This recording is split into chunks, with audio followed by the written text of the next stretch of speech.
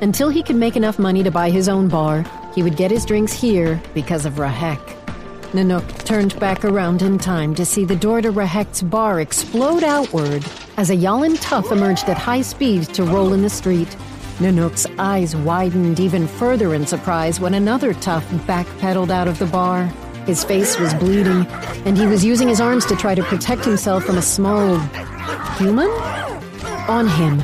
She perched on his shoulders, swiping her clawed hands at his eyes, then twisted down, her upper body sliding under his head to pull him off balance.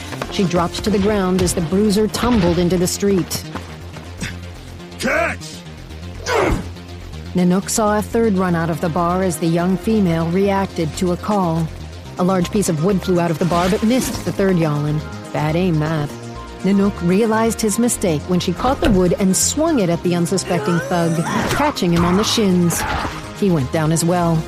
Then Rahek himself came out of the bar, walking like he was not in any pain, and she tossed the wood back to him. Rahek caught it, so he now had the complete pair again. Rahek wielded each with deadly efficiency. No, don't do it! As he beat the ever-loving shit out of the two remaining toughs. Finally, Rahek allowed their cries for mercy to stop him.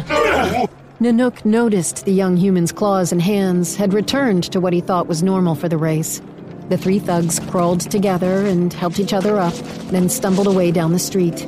The female looked up at the old barkeeper and smiled. Nanook shook his head when the two clapped hands in the old way, warrior to warrior. At that point, the two of them noticed him standing there with a look of surprise on his face. Hey, Nanook.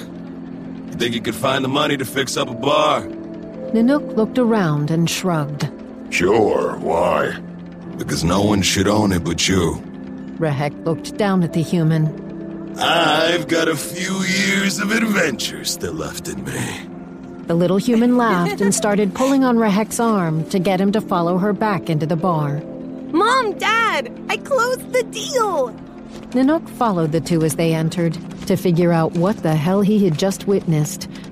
And did he really own a bar now?